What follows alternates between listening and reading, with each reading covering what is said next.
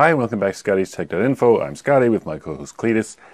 Today I'm going to talk about 20 Windows tips and tricks that will turn you into a power user. If you are in fact a power user, you probably don't want to watch this video, but if you are like most people, you can't just use a smartphone. You most likely have a PC and it's probably running Windows because most people use Windows, and you probably don't know how to do all the cool stuff that the techies know how to do that makes them quick and productive and all that kind of stuff. So that's what this video is about.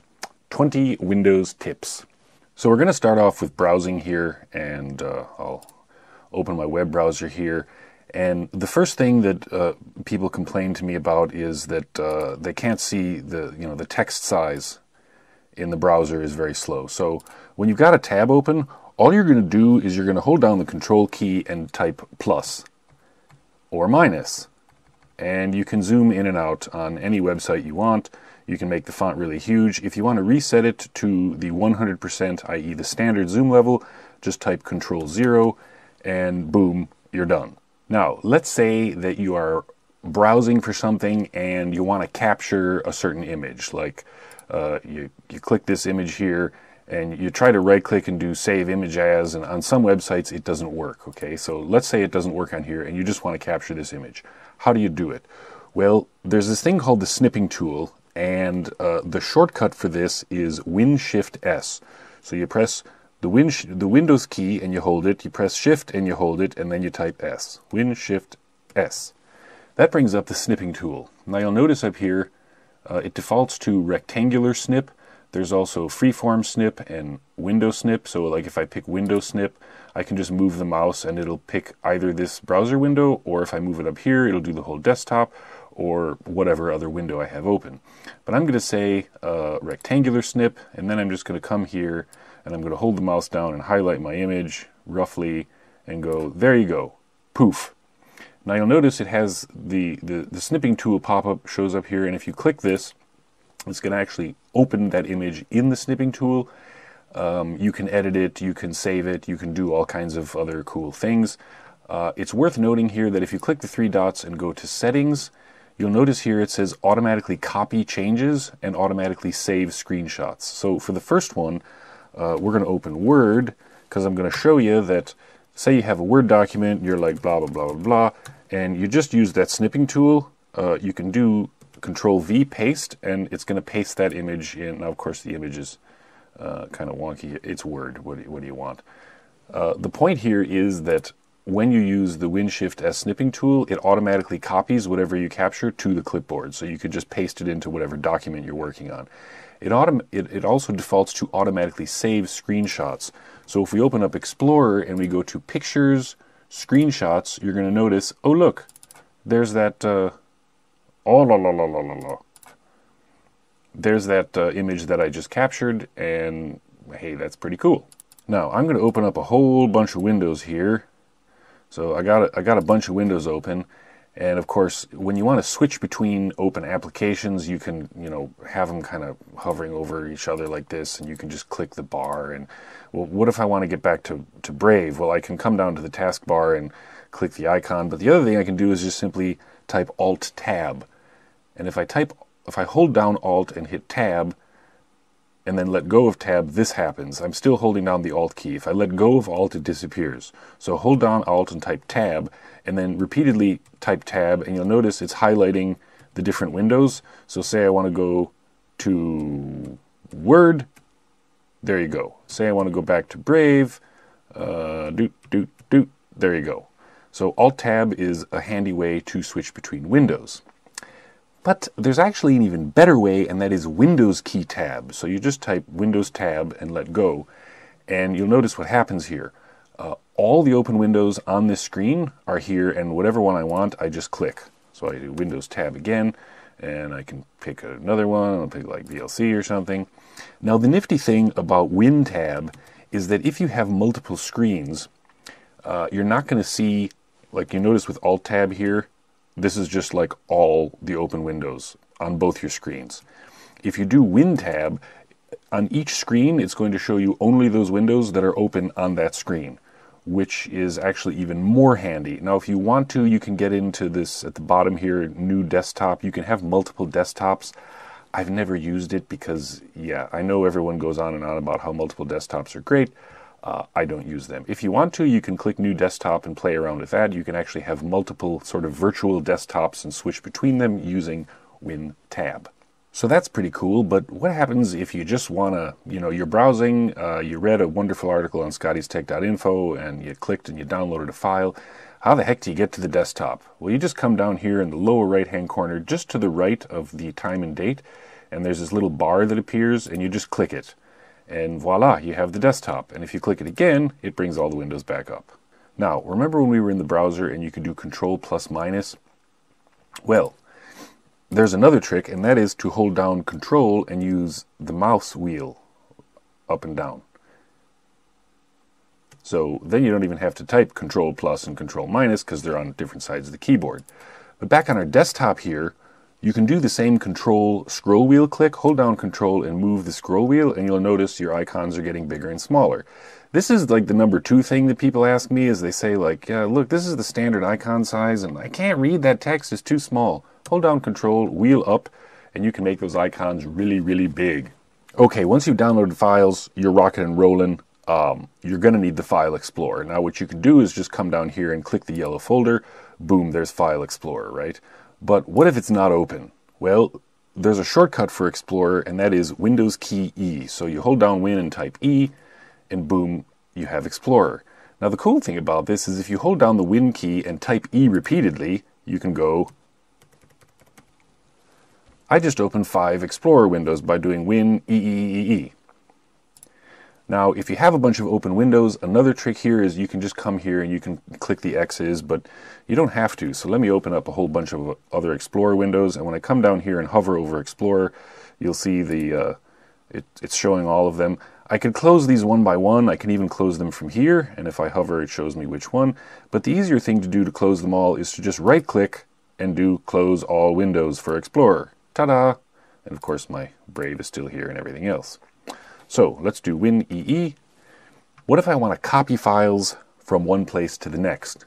Well, I've got my 2 windows. If I grab this window to the left, and then I select the other Explorer window here, that's called a Windows Snap, and it allows you to just snap the windows side by side. If I grab the title bar and move it down, it then unsnaps them. So this is like a quick way if you want to copy files from point A to point B. Win EE, drag, click, and there you go. Now I can go to, say, downloads over here, and then I can go to data stuff over here, and I can drag and drop files between these 2 locations. If you want to know the actual path to where you are, you could just come up here and click the folder icon in the address bar, and it'll say, ah, that's D stuff. So now I know where I am. Now, another handy trick is hovering over a file. Like here you have a video file, and if you just hover over it and pause there for a second, it's going to say, ah, this is an MP4 video, it's 28 megabytes in size, and the length is 5 minutes and 54 seconds. This works for every image type or for every file type. If you hover over an image, it's going to say, ah, that's 4,000 by 3,000 pixels, and it's 2.43 megabytes in size. That is a handy trick that a surprisingly few people actually know about. You have to be a little patient because you have to hover and pause, and poof, it'll pop up and give you some handy information. Now, let's go back to our snappy thing here. When you're actually moving files from point A to point B, sometimes you want to copy and sometimes you want to move. Now, what most people do is they'll click an image and they'll hold down the Control key and they'll click another one and then click another one. But there's a much easier way to do it, and that is to simply drag your mouse, highlight all the files, and whether you're dragging one or multiple files, what you're going to do is you're not going to click the left mouse button, you're going to click the right mouse button on one of the selected files and then drag into the other window. And when I let go of the right mouse button, it gives me options. I can either copy the files here, which will create duplicate files, I can move them here, or I can even create shortcuts here. So let's say copy here. Ta-da! Now I have a copy of all those files. Isn't that handy? Okay, let's say you need to send a bunch of files to another person.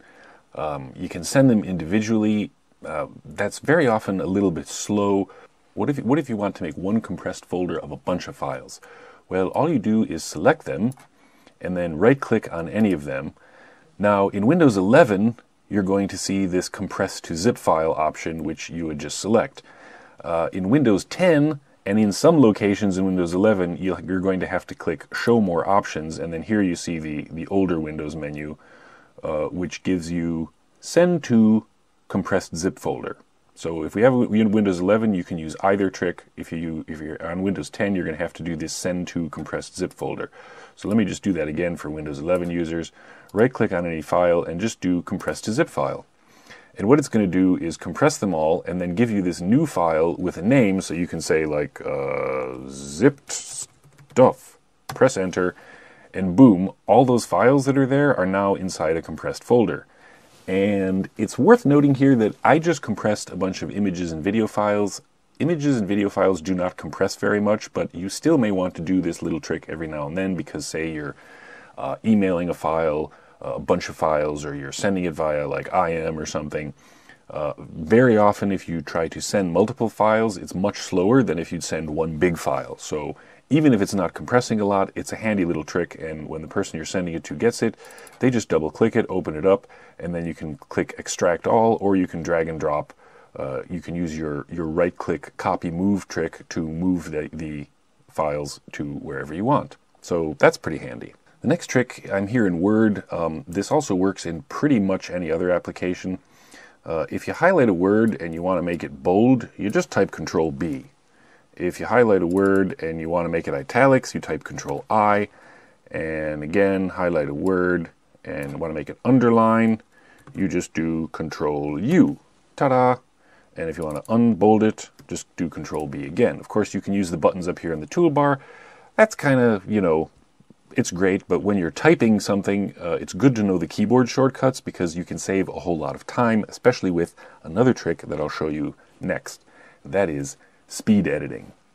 Okay, so if you are on in, say, Word, or this even works like in the browser, you start highlighting, and then you hold down the Shift key and use the arrow keys. You'll notice you can highlight, while you're holding down Shift and pressing the arrow keys, you can highlight one character at a time, basically. And of course, the same works over here in Word. I'm highlighting one character at a time. I can go down, I can go up, I can go left. That's pretty nifty. The other thing you can do is if you're editing and you want to jump between words, you can go like this with the arrow keys and get to the word you want, or you can hold down the Control key and press right arrow or left arrow, and you see it jumps between words. So this allows you to get to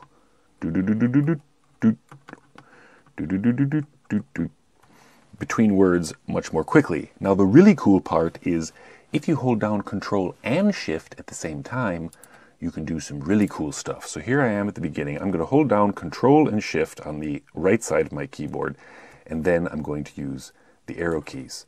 I can highlight giant chunks of text very quickly.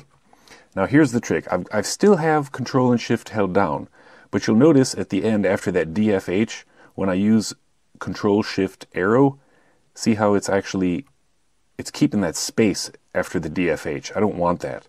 So what I do is, because I have Control and Shift held down, I let go of Control, which gives me Shift arrow, which, as you recall, is one character at a time. So if you put all that together, you're like Control Shift, right arrow, down arrow, and then left arrow, because I only want it up to here, and then I've got that extra space, let go of Control, left arrow, boom. I have the selected text, and I just made it all bold-faced.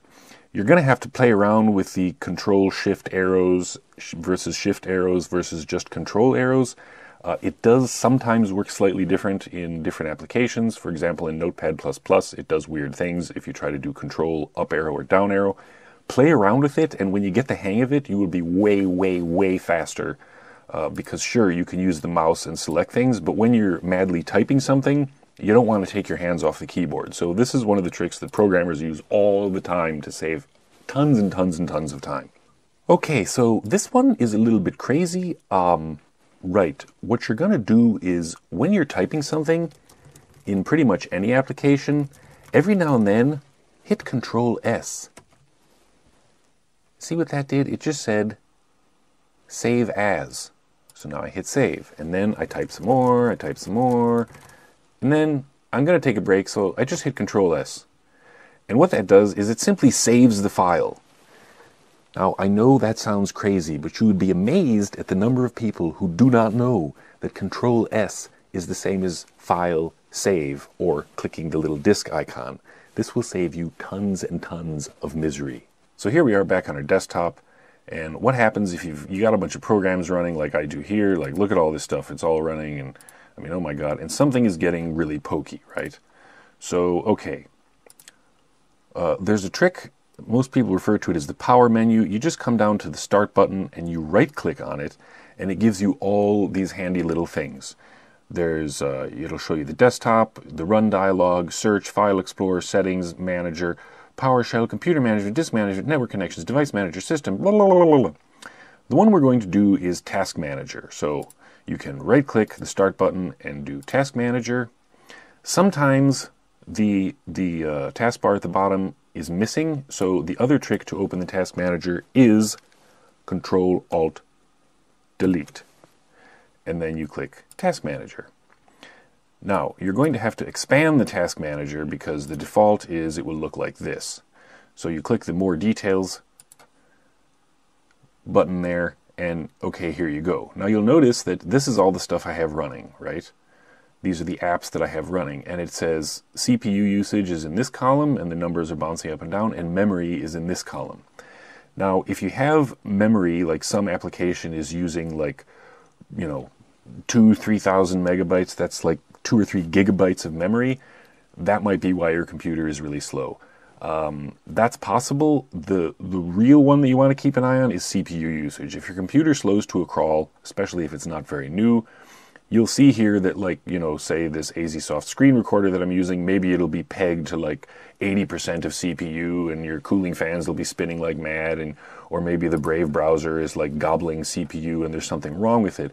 What Task Manager allows you to do is just come in here and go, right, okay, I'm going to click this application and I'm going to come down here in the lower right hand corner and click End Task. Ta-da! Brave browser is no longer running. Then you can see the total CPU usage up here, and if it drops down and your computer becomes more responsive, you know there was a problem with that application. You just killed it, and now you can get back to work. So those are 20 power user tips for everyone. And by everyone, I mean the vast majority of people who use computers, because very few of us are actually techies. So, right, play around with those. If you like this video and you found some of these tips useful, let me know, because there are like a ton more.